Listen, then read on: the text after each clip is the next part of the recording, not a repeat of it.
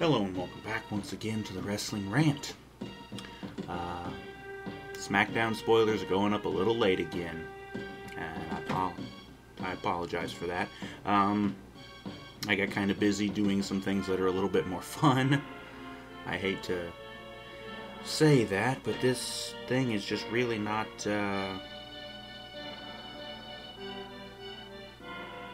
it's just not doing it for me that much. Anyways, so this is going to be going up early Friday morning, as opposed to, like, Tuesday or Wednesday. Anyways, who really cares? The SmackDown spoilers for July 4th, the 4th of July, Independence Day, 2014, from somewhere in New Jersey. I couldn't find an exact city, but the notes that I saw, which again come from NoDQ.com, big shout out to those guys, the notes that I found mentioned something about the Jersey crowd, which we'll get to. But anyways, the show starts with Seth Rollins. I guess he's talking, cutting a promo, whatever the fuck. He gets attacked by Dean Ambrose, of course.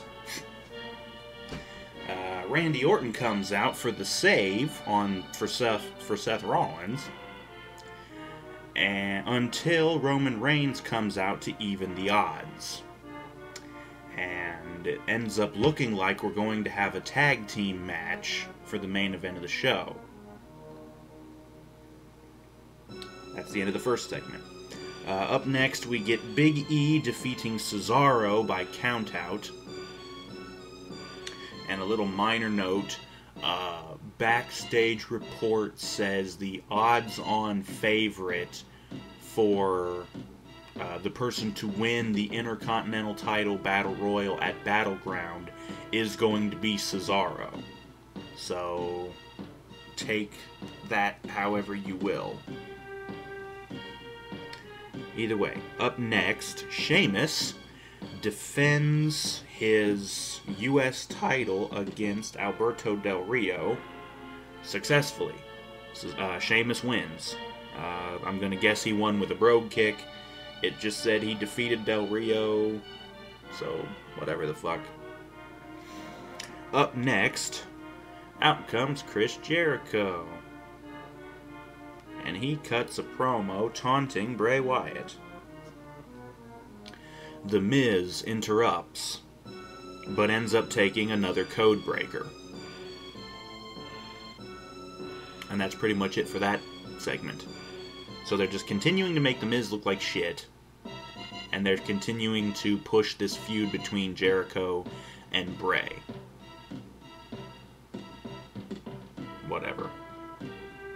And here's where the Jersey thing came up. Our new Divas champion, AJ Lee, comes out to a massive pop from the Jersey crowd. She cuts a promo, didn't go into specifics what it was about. After that, she defeats Eva Marie by submission, I'm going to guess with the Black Widow. And let's see, fans chanted "You Can't Wrestle" at Eva Marie. They also chanted CM Punk. And during the match, Paige was on commentary. And then afterwards, she came into the ring to congratulate AJ before awkwardly leaving. And it was also said that AJ played the babyface here. So, yeah, it was kind of strange. I don't know if I mentioned this in my Raw video, but when I was watching the match between AJ and Paige, it almost seemed like they were trying to turn Paige heel.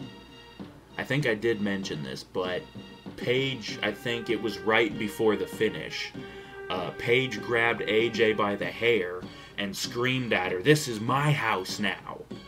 And that was right before AJ slapped the shit out of her and then cinched her up in the small package for the 1, 2, 3. So, yeah, it seems like they're going to try to turn Paige heel, and they're going to try to turn AJ back into a face. Finally, because honestly, I hate her being a heel. Anyways, that's the end of that segment. Up next, we get another joke segment with Damien Sandow, although it goes a little bit further than that. Sandow comes out dressed as Bruce Springsteen, in a reference that about half the crowd won't get, because about half the crowd are fucking kids who don't know who the hell Bruce Springsteen is, because he's way, way before their time. And probably say, well, this is mommy and daddy music. Yeah, anyways. Sandow comes out as Bruce Springsteen, and he sings Born in the USA, which was one of Springsteen's songs. Of course, what do you think's gonna happen? Rusev and Lana come out, interrupting, and Lana cuts an anti-America 4th of July promo, which is then interrupted by Jack Swagger and Zeb Coulter, who come out interrupting to a big pop. Zeb jokes on Russia, and the crowd was said to be very much into this. There were loud USA and We the People chants. So, yeah. And that was it for that segment. I'm gonna guess Sandow just kind of fucked off after Rusev and Lana came out. He's probably like, well, that's all they asked me to do. I'm gonna go have a coffee. I'll see you guys later.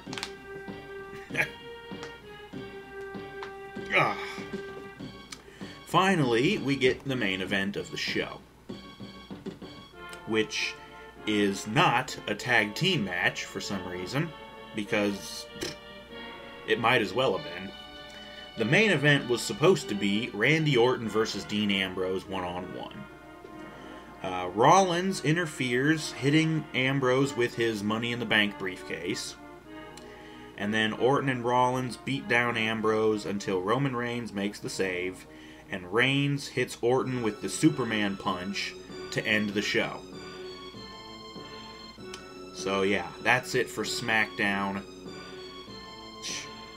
Show doesn't sound all that great, doesn't even sound all that long either, unless these matches were fucking long, I don't know. Let's see, what was there? There was Big E and Cesaro, Sheamus and Del Rio, AJ and Eva Marie, and then Orton and Ambrose. So there's like 5 matches, or maybe not even 5, more like 4. Yeah, I think it's 4. 4 matches, and that's it. For a 2-hour show.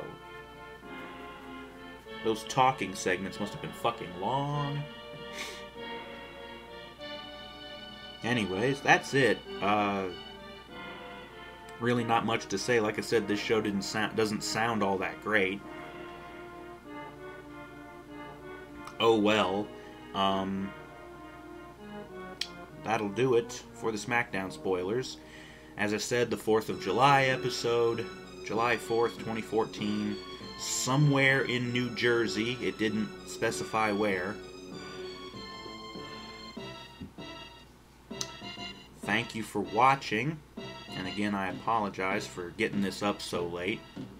I was busy playing GTA Online, because that's more fun for me right now.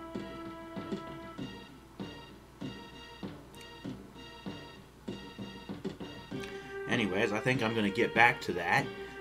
Thank you for watching. Stay tuned for Raw next Monday, because that'll be the next video. There's no... Well, we just had the frickin' Money in the Bank pay-per-view, so we're not going to have another one just yet.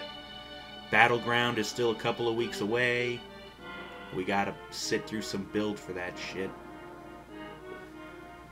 Ah, boy. Anyways, thank you for watching. Join us next Monday for Raw, and we will see you then for that. So, good night.